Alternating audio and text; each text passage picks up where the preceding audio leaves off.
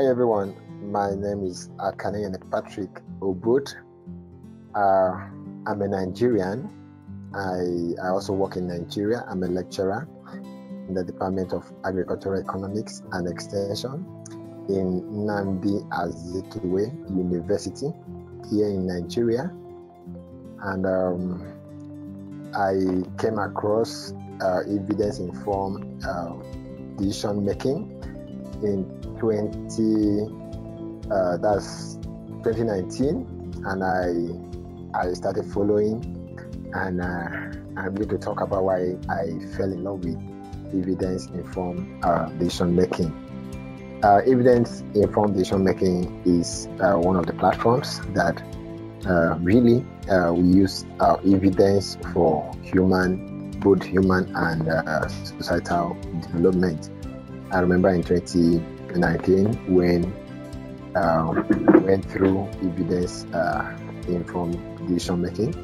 We were sponsored to South Africa, and since I came back from that training, I've come to realize, because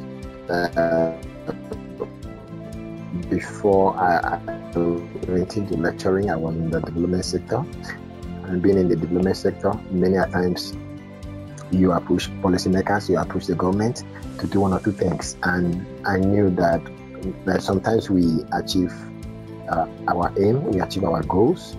And when we achieve our goals, there were not much, and there were still some hindrances. And one of the hindrances was that we were not backing our advocacy with evidence. And when I came back from the training, and now realized that advocacy has to be more effective when it comes with evidence.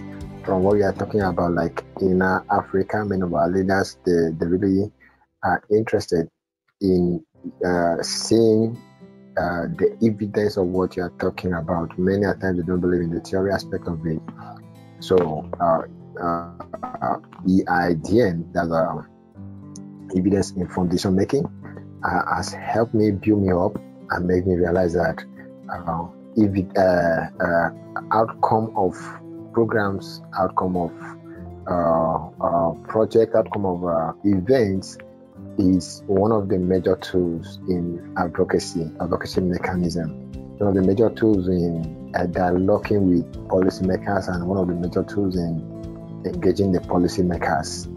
It is also one of the major tools that can bring more impactful and effective result. And I've come to learn that it is one of the necessary tools that makes advocacy more effective. And I didn't realize this even when I was working in the development sector.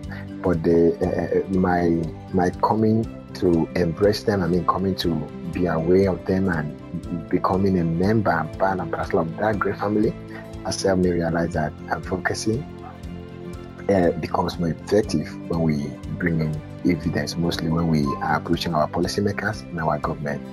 They need the evidence so that they can attend to national and global issues. Thank you.